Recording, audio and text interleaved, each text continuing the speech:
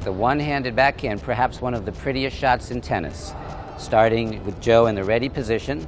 The ball, he's a right-handed player, the ball coming to his left. He starts with a turn of the hips and shoulders. His racket head is up.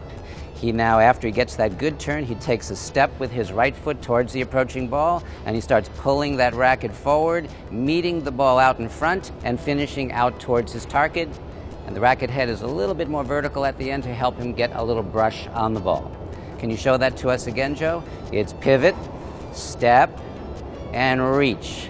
The key here is hit that ball out in front, and his stroke will maintain that beautiful swing. If he catches it late, he'll break down. So timing is everything in life and in backhands.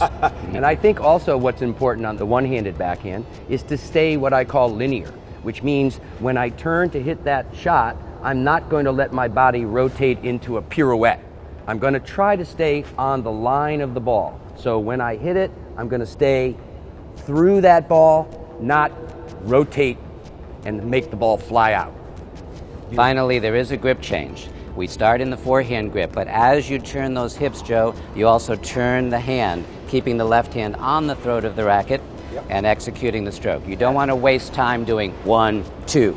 It's all together. Yep, and that's very important because without that change of grip, you won't hit a solid backhand. It'll tend to go up in the air. And that's the tennis backhand.